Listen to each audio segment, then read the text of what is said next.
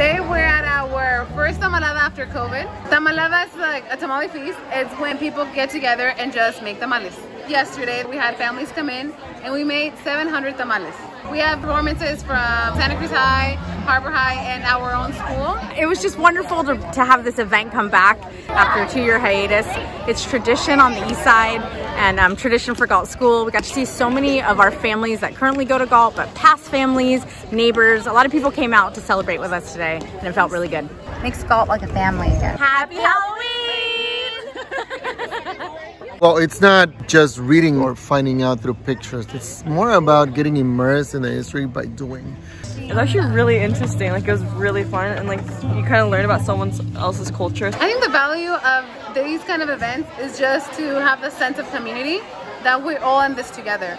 And it's really nice to see how many parents like get involved and want to participate and learn. Best middle school ever. Yeah, best middle school ever. So it's really nice to see new faces in the community and neighbors coming in as well.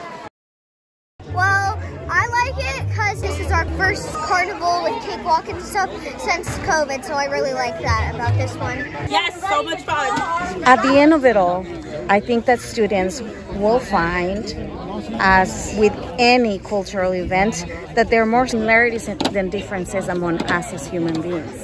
And I think that's why this is so important.